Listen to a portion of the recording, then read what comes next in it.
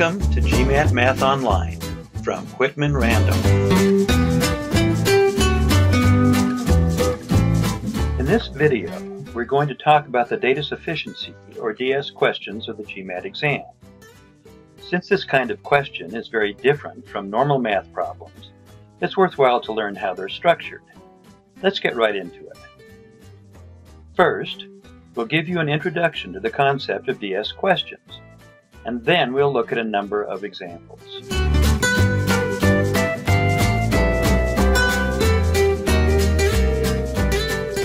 With DS, there's the question and the problem.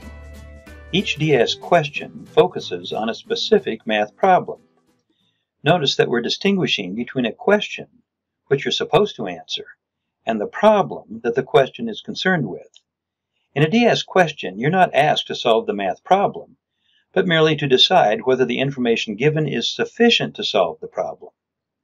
So DS questions measure your ability to determine whether the information given in two supplemental statements is sufficient for solving the problem. The format of every DS question is the same. First, there's the general statement of the math problem. For example, here's a problem. A car drives a 30-mile stretch up a mountain, over the mountain's pass, and down the other side. What was its average speed in completing this portion of its trip? As you can see, this statement tells you the problem you would need to solve if you were to actually solve it, but it gives you practically none of the information you need to do so. So, two statements, numbered 1 and 2, follow this general statement, and each of these statements gives you some additional information about the problem. Here are two dummy statements. If they were meaningful, they would provide additional information. In the examples, we'll provide meaningful statements for this problem. Your job is to determine for each of the statements 1 and 2 whether it gives sufficient information to solve the problem. That is, does statement 1 all by itself give enough information? And also, does statement 2 all by itself, without any reference to the information in statement 1, give enough information? The answer to the DS question depends on whether either or both or neither of these statements is sufficient. If neither statement is, then you need to determine whether the two together give sufficient information. After you've done that, you then choose the correct answer to the DS question from the following set of answers, identified by A through E. A. The first statement alone is sufficient, but the second statement is not. B. The first statement alone is not sufficient, but the second statement is. C. Neither statement alone is sufficient, but together they are sufficient. D. Each statement alone is sufficient. And E. Neither statement is sufficient, and the two together are not sufficient. This set of answers is exactly the same for every DS question. You are always asked to evaluate each of the two statements for sufficiency, and then select the correct answer to the DS question according to your findings.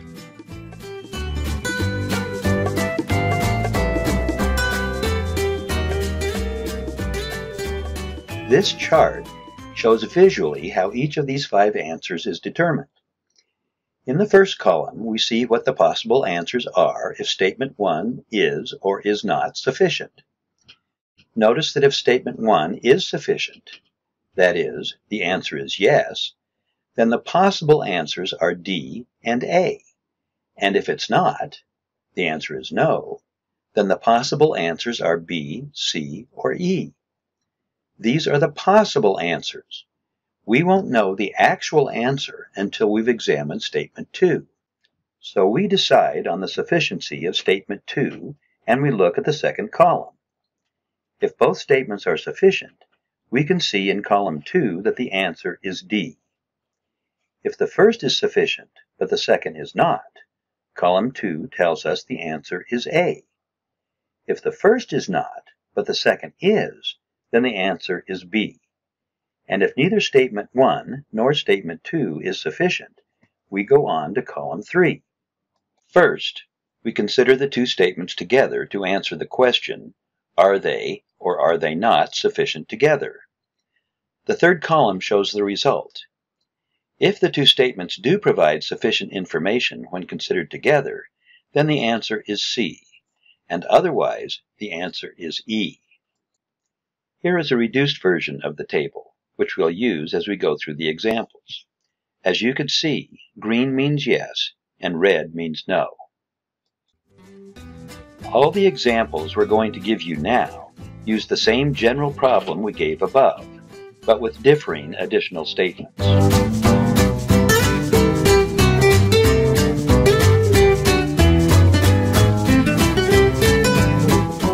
Example 1. A car drives a 30-mile stretch up a mountain, over the mountain's pass, and down the other side. What was its average speed in completing this portion of its trip? Now, before we go into the additional statements, let's examine this general statement we've just read. It tells us the distance traveled, 30 miles, and asks us to determine the average speed. But that's it. No more information than that. We know a little, the distance traveled, and we know what has to be determined, the average speed. So now let's see if we can determine what it is that we need to know from the additional statements. We have the formula, distance equals rate times time, or distance divided by time equals rate. Rate is what we're interested in. That's the average speed. Since we already have the distance, all we need to know is the time traveled in order to calculate the average speed. So let's look for this, the time traveled, in the two statements. Statement 1. It took 40 minutes to drive the 30-mile stretch. Statement 2. The car averaged 40 miles per hour going up the mountain to the pass. Statement 1 tells us it took 40 minutes, or 2/3 hour, to travel the 30 miles. So statement 1 gives us the time traveled and is therefore sufficient. If we were to actually solve the problem, we would divide 30 by 2/3 and get 45 miles per hour as the average speed. But we're not asked to solve the problem. We're only asked to decide whether the statement is sufficient to solve the problem, and statement 1 is. So we're through with statement 1. Now, the natural tendency at this point is to think we're done, but we're not. We still need to examine statement 2. If statement 2 is not sufficient, then the answer to the DS question is A. But if statement 2 is sufficient, then the answer is D. So statement 2 is vital to our success. Statement 2 tells us the average speed for part of the trip, the distance up to the pass. But in order to calculate the average that's required, we need the average for the entire trip, not just the average for one part of it. So statement 2 by itself is not sufficient. Remember, in evaluating statement 2, it's always essential to put the information from statement 1 completely out of our minds. Each statement has to be evaluated independently of the other statement, because we have to know for each statement whether it alone can solve the problem, without any help from the data of the other statement. Now we can answer the data sufficiency question. Statement 1 is sufficient, and statement 2 is not. So the answer is A. One more point we need to note here before going on to example 2. When the problem asks for a particular value, in this case the average speed, it means an exact value, a number. The data is not sufficient unless one and only one value can be calculated from it as the answer to the problem. In this example, we actually calculated the average speed as 45 miles per hour. If the information given would only result in a range of values, say 40 to 50 miles per hour, then that would not have been sufficient. When it asks for a value, then we must be able to calculate the exact value.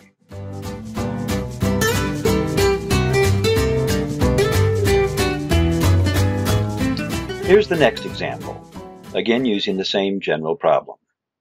Example 2. A car drives a 30-mile stretch up a mountain, and so forth. You see, the general statement of the problem is the same, so we know that all we have to find in statements 1 and 2 is the time it took to travel the 30 miles. Statement 1. The car reached the pass after traveling 20 miles up the mountain. Statement 2. It took 40 minutes to drive the 30-mile stretch. In this case, Statement 1 is no help. It merely tells us that the distance from the start of the stretch to the mountain pass is 20 miles. Otherwise, it gives us nothing, neither the time it took nor the average speed for that stretch. So Statement 1 is not sufficient. Remember, we're not through until we examine Statement 2. At this point, there are three possible answers to the data sufficiency question: B, C, or E. These are the possible answers if Statement 1 is not sufficient. Now let's look at Statement 2. As you can see, Statement 2 is identical to Statement 1 from Example 1. Statement 2 gives the time traveled in the 30-mile stretch, and so it is sufficient to solve the problem. Now we can conclude. Statement 1 is not sufficient, and Statement 2 is, so the answer is B.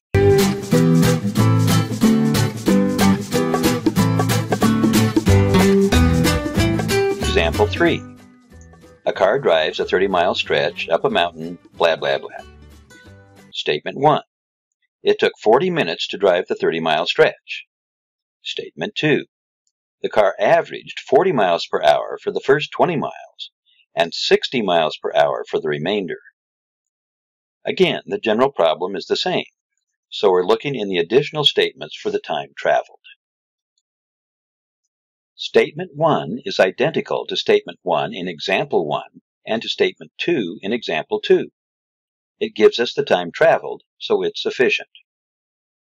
Statement 2, however, is different. It doesn't give us the time traveled, but it does give us the average speeds and distances for the two portions of the trip. From these, we can calculate the time for each part of the 30-mile stretch, and adding them together, we get the total time. So Statement 2 is also sufficient. Now we can conclude. Both Statement 1 and Statement 2 are individually sufficient, so the answer is D. In these three examples, we've seen combinations of Statements 1 and 2, resulting in answers A, B, and D. Now let's look at two more combinations that will result in answers C and E. These two answer types have in common that neither of their individual statements is by itself sufficient to solve the problem. However, for answer C, the two statements together are sufficient, while for answer E, the two statements together are not sufficient.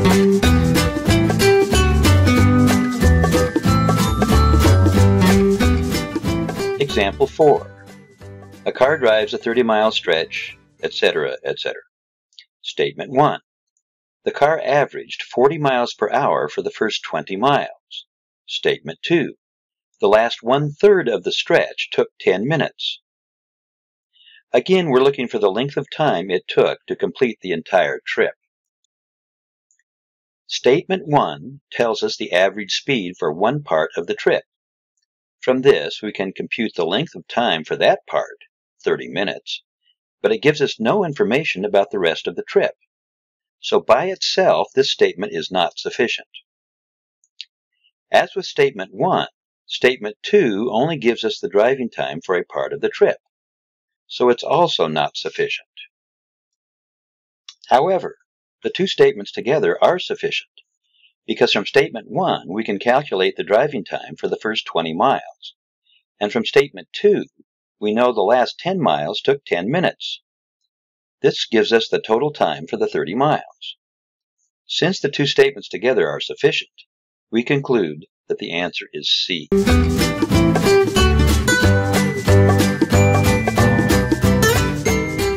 Now let's look at the last example. Example 5. A car drives a 30-mile stretch, etc., etc. Statement 1. The car averaged 40 miles per hour going up the mountain to the pass. Statement 2. The car reached the pass after traveling 20 miles up the mountain.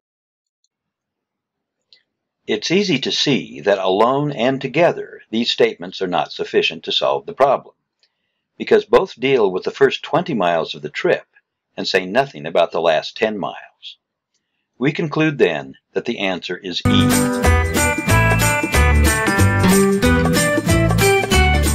In conclusion, let's review the concepts. First, each question is concerned with a math problem. For example,